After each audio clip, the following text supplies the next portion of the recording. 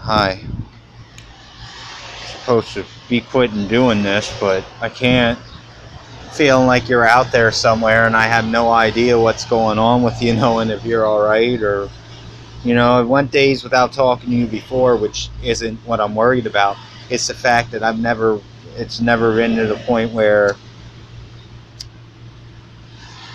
hold on, where I felt like you were in danger.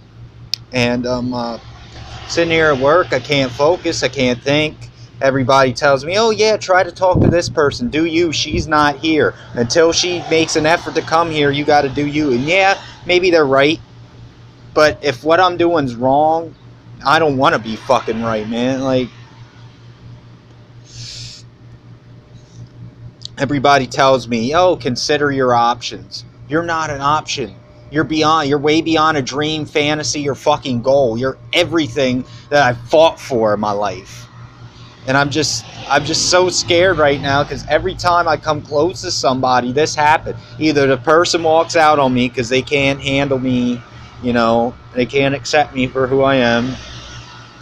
Either I go and fuck it up, do something stupid, or something happens to them because they just wouldn't take my advice and listen to me. Like, it hurts me because I really feel like I was getting through to you, and now I don't know what's going on.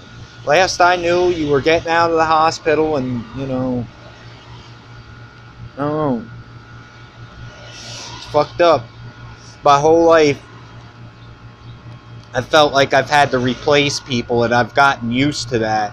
But you were beyond replaceable. I'm back to feeling like a lost puppy again. I don't know where my home is. I don't know where to go. I'm randomly trying to find spots to fit in, and I get laughed at and mocked. But you accepted me for whatever reason.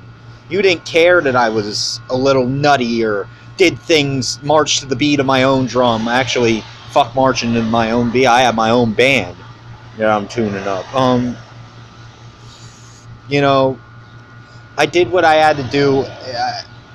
I was prepared if I had went to jail that time for a long period of time to let you know and let you know I cared, and that was in the beginning.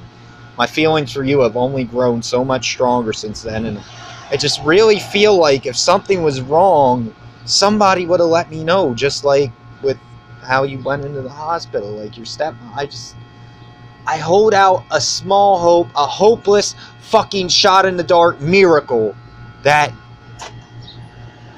hey man, somehow you're coming here, but I don't know. I want you to know, whatever you're doing, I just want you to let me know you're alright.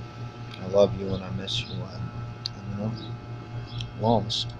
Fucked up.